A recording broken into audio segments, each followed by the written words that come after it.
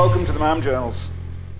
Most of us are in a situation where when we buy bikes, we like them to be a bit versatile, i.e. cover more than one need. A few of us are lucky enough to have bikes that cover every occasion, but these dual purpose bikes are naturally increasingly popular. Bikes like this fall naturally into sort of two categories. They are sports tourers or adventure tourers. Recently I've been lucky enough to try some of the four-cylinder versions, and I've tried the BMW X1000R. I've also had a go on several of the Suzukis, the GT, which is a sports tourer, and the GX, which is a sports crossover. Having ridden the bikes, a good friend of mine very kindly said, well, you've tried two of the four cylinders, would you like to try the Kawasaki Versys, the four-cylinder version? And of course I was delighted to have that opportunity. This particular bike is the SE GT, so it's exceptionally well equipped, as we'll go through. What I'm going to do today is, usual way, I'm going to go through detailed specifications, and the reason why I do that is I'm very conscious that some of you have been kind enough to find this video on the basis that you're actually considering the bike. Others of you, I know, are kind enough just to follow the channel generally and have a general interest in bikes, and you may choose to actually miss out the detailed specifications and go straight to the riding section, where I'll be covering a lot of the specifications again anyway. We'll come back and I'll talk about my conclusions of this, the Kawasaki Versys 1000 SE GT. Okay, so let's go through the specifications of the bike, and as you can probably tell by some of the photographs, it was wet when we prepared it, and it is a bike that actually cleans up really well. But as usual, let's start with the engine. Okay, this is a 1043cc straight four, liquid cooled double overhead cam. It produces 120 PS at 9,000 revs and 102 Newton meters of torque at 7.5. I thought it might be useful, and say if you're watching this section, it might be that you're actually considering other bikes as well. The GX Suzuki that I tried actually is 150 PS at 11,000 revs, and the XR is, well, last year's model was 165 brake horsepower, and this year's model, the 2024, is 170 PS at 11,000 revs as well. The bike is fitted with a 6-speed Kawasaki quick shifter, as indeed are all the other bikes. They're fitted with quick shifters, so it's a feature that appears very regularly on these adaptable adventure tourer, sports tourer style bikes with big engine capacities. The bike is fitted with a 21-litre tank, and it's actually, as you can tell by the size of it really, it's quite a heavy bike. It's 257 kilos, and just again to give you a benchmark comparison, the Suzuki is 232, and the most powerful of the bikes that I've tested of this category is the BMW, and that's 226, so more power and significantly less weight. Not surprisingly, this bike is on paper probably the slowest of the three that we're talking about, but slow's a word you've got to be careful using really, because we're talking about a 140 mile an hour bike, so it's certainly brisk. Okay, in terms of the frame and dimensions of the bike, it's a twin tube aluminium frame, and at the front it's, again, quite common characteristics and measurements. It's got 150 millimeters of travel on the front forks, and it's actually got 152 at the rear. These are quite normal measurements in terms of these dual purpose bikes. Sports bike, just to refresh your memory, would probably be something like 120, whilst a genuine off-road bike, and this is not an off-road bike, despite the fact it's called an adventure, would have nearer 200 millimeters of travel. So looking at the rake of the bike, this is This is a 27-degree rake, i.e., and again, sorry if you've watched the channel before, you know I often give this measurement. The rake is the measurement of the angle between an upright from the spindle to the degree of those, how much of the pie it takes, and that's 27 degrees. Quite touring-esque in its style with that sort of rake. The GX, which is a sports crossover, is 25.3, just to give you again that sort of feel for it. In terms of wheelbase, contact point to contact point of the tyres, this is quite long, as in 1.520 metres. And then again, just giving you another comparison, the GX is 1470, so 1.47 metres. So this is longer with more of a rake on it, so that would tell me that the bike should be stable and possibly not as quick turning as others in the category. In terms of suspension, these are 43mm inverted forks. At the rear it's fitted with a laid back link unit, and the adjustment on the preload of that is actually electronic, so you do that from the dash, and we'll go through that in a moment. The bike is fitted with 120/70 17s. The idea of normally putting smaller wheels, these 17, is to quicken the steering, so it'll be, when we go out for a ride, we'll explore whether the geometry wins or whether the wheels win in terms of handling speed. At the rear it's fitted with a 180/55 17. The bike comes standard with these Bridgestones on it, and actually once I got used to the bike I found them good. As I said in the introduction, this bike is the SE Special Equipment GT Grand Tourer, and it is remarkably well equipped, and it's got this, starting at the front, it's got this adjustable large screen, easy to adjust. You can't do it on the go because it's a two-handed job. Well, you'd be more talented than I am if you can do it on the go. And it's got the hand guards, it's got heated grips, it's got cruise control, it's got sliders on here, and coming to the rear, obviously it's, as a Grand Tourer, it's nicely equipped with luggage. You've got 56 litre in the panniers, and that's a 47 litre top box with the pad on the back for the passenger. It is a really nicely equipped bike. It's also got a GPS bracket on there, and Alan's chosen to use the Garmin on it, and it fits really well and doesn't obscure your vision in any way when you're riding.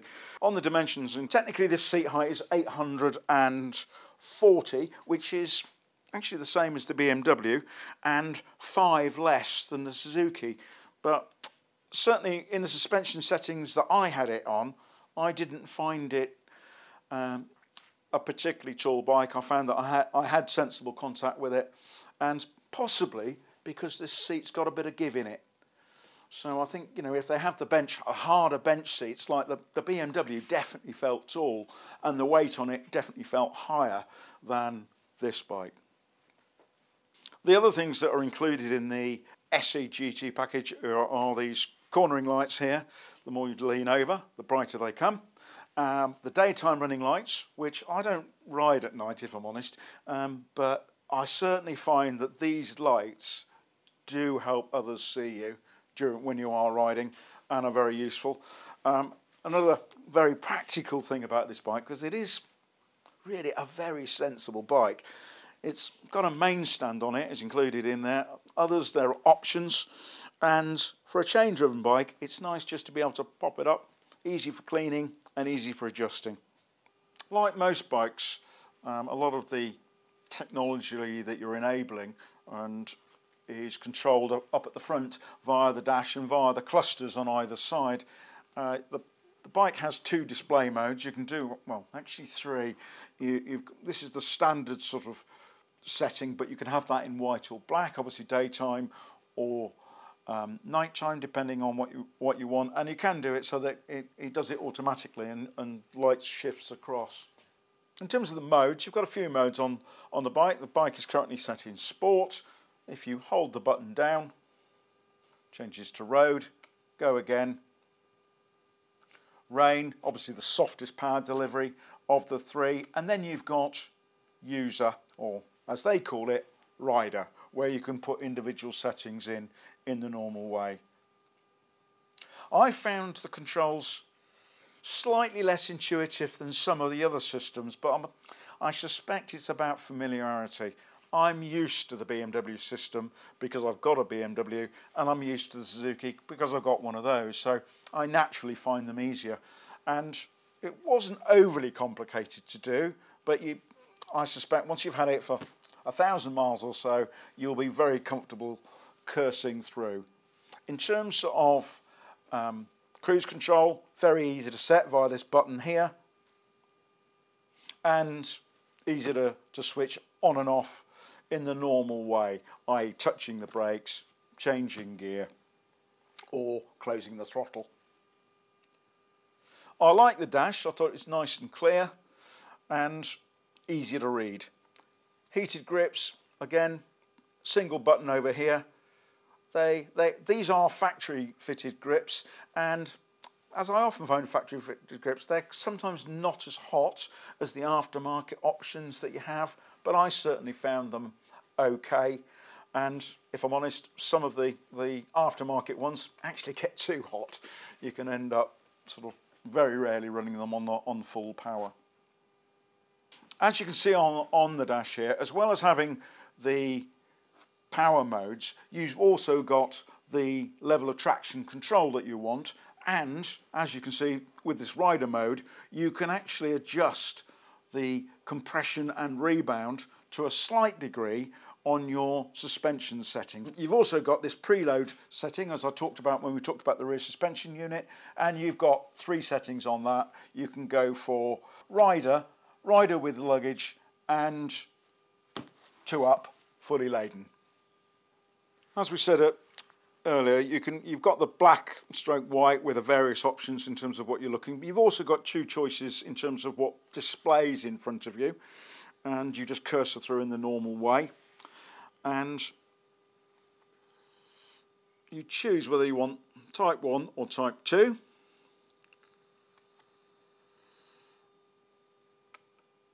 Cursor down again, press select, type 2 selected, and then you press the reset button on the left hand,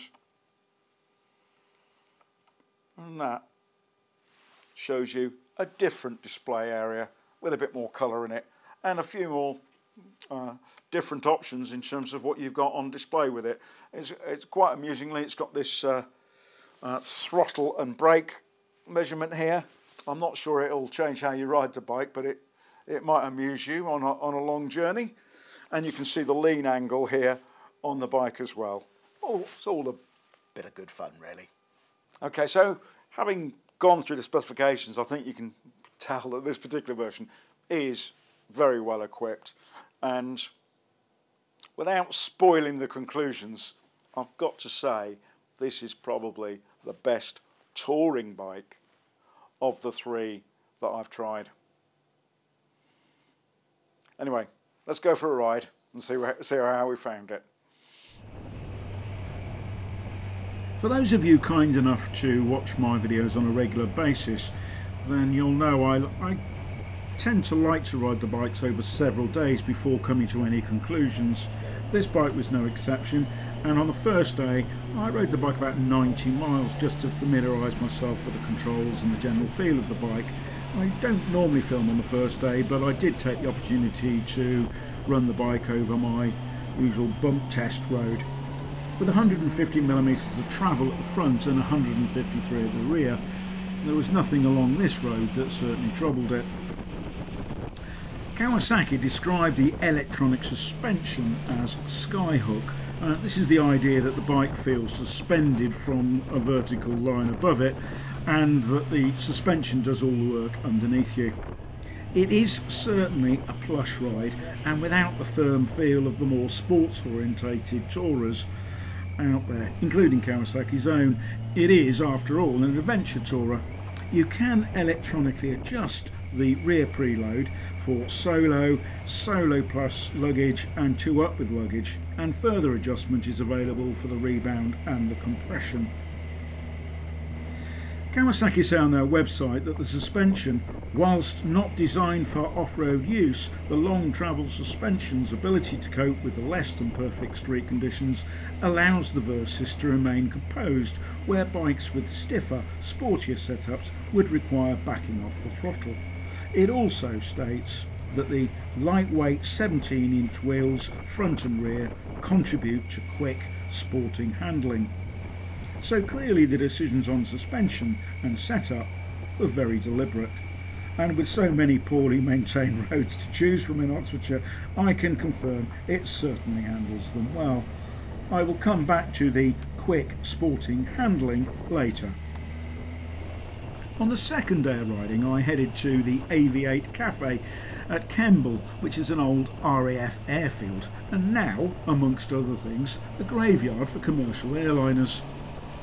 Nice gentle roads through the Gloucestershire countryside gave me an opportunity to reflect on the ergonomics and the comfort.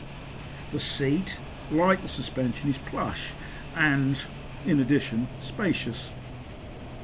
The specification described the seat height as 840mm high, which I'm sure is right, but it didn't feel particularly tall, and clearly the softer seat, like this, gives a bit more than the thinner, harder seats associated with more sports-orientated bikes.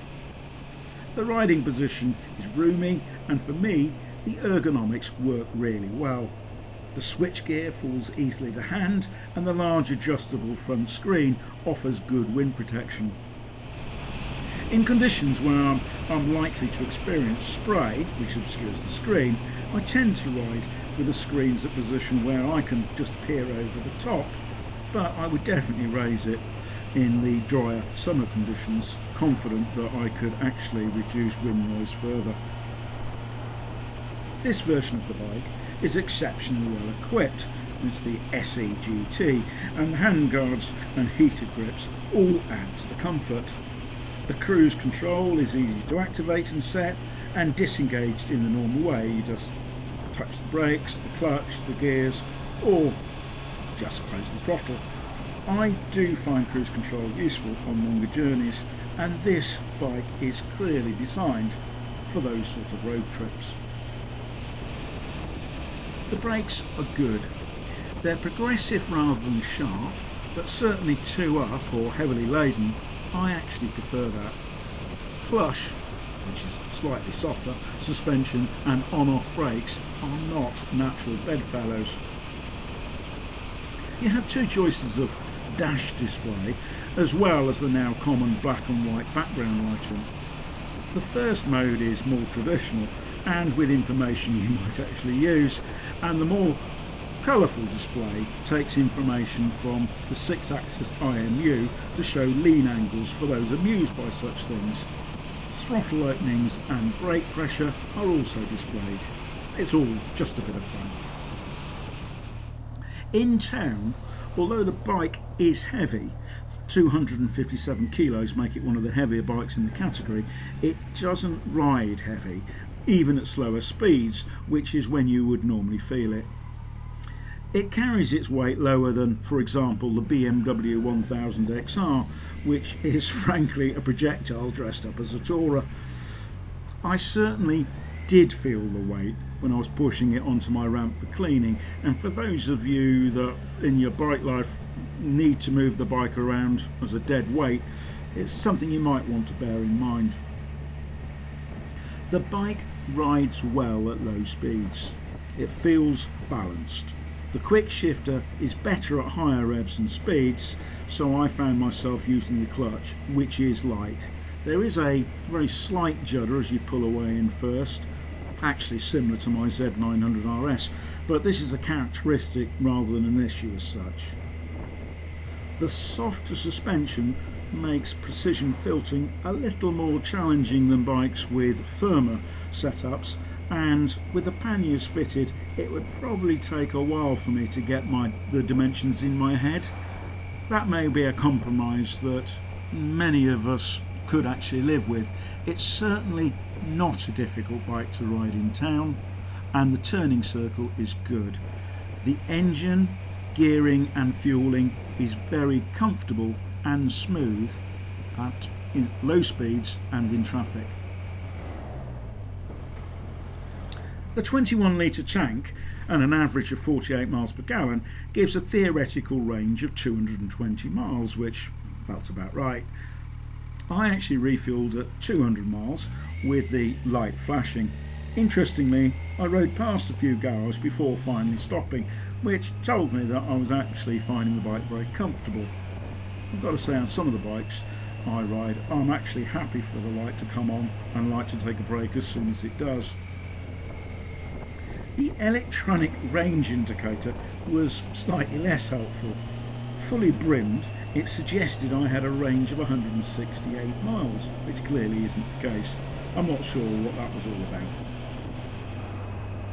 Reflecting on the gearing and the gearbox, the bike has quite tall gearing, which means that at 70 miles an hour, 120 kph, you're pulling at about 4,500 revs. The bike feels really relaxed and smooth at this, all adding to the sense that this is a mile eater.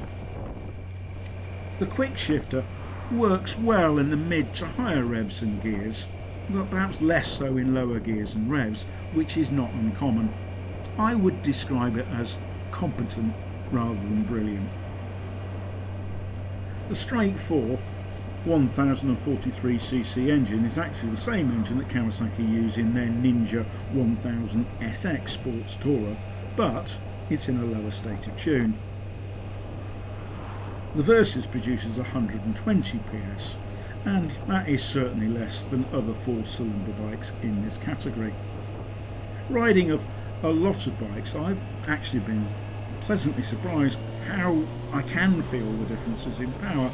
As an example, I rode the 22 SX 1000 Kawasaki, and when I was deciding which bike to buy, and that produces 140 PS, although the latest one does 142, I could definitely feel the extra 10 PS of the Suzuki GSX 1000 GT, which I ultimately opted for. I was therefore not surprised when the Versys felt significantly slower than either of these two sports tourer. Slower is, of course, not the same as slow. This is a powerful straight 4, and smooth at low and middle revs. It does liven and indeed buzz up between 6 and 10,000 revs, which brings me back to the Kawasaki comment of quick sporting handling. With plush suspension, a long wheelbase and a 27-degree rake, putting 17-inch wheels on is not going to turn it into a sports bike.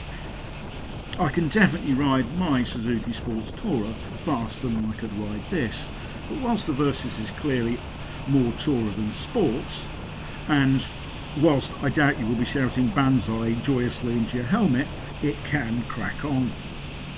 Drop it down a few gears, keep the suspension under load with the throttle, and you can probably make as much progress as many of us actually need.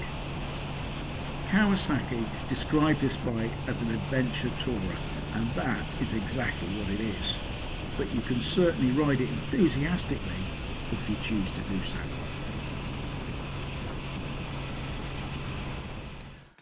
So how did I get on? Well, I'm very lucky making this channel, and I get an opportunity to ride an awful lot of bikes. Some of them I like, some of them I love, and some of them I respect.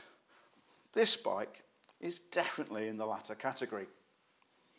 It's exceptionally well equipped, it's really comfortable, and it's the sort of bike we all should be buying to tour on. Now, I'm sure that most of you have watched at least a couple of episodes of Star Trek. Now, the invariably logical Spock and the pragmatic and practical Scotty would invariably be recommending this bike as one we should buy. The only problem I've got is I'm not sure that the passionate and enthusiastic Captain Kirk would actually buy one.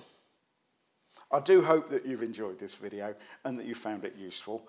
And if you have, you might be kind enough to press like or consider subscribing to the channel. But of course, what is most important is that you ride safe and you stay well.